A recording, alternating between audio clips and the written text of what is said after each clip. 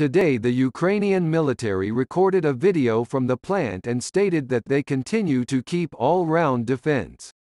Deputy Commander of the Azov Regiment Captain Svyatoslav Palamar got in touch with an appeal to Ukraine and the President. Direct speech of the captain. Slava Ukraini.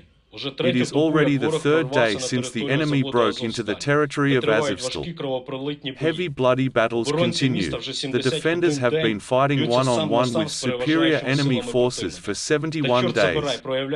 And damn it, they show such endurance and heroism that Ukraine should know what it means to be true to the motherland.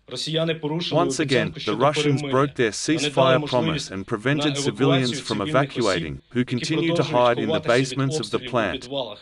We call on the world community to evacuate civilians and personally appeal to the President to take care of the wounded soldiers who are dying in terrible agony from inadequate treatment. Give the opportunity to carry away the bodies of soldiers so that Ukrainians can say goodbye to their heroes.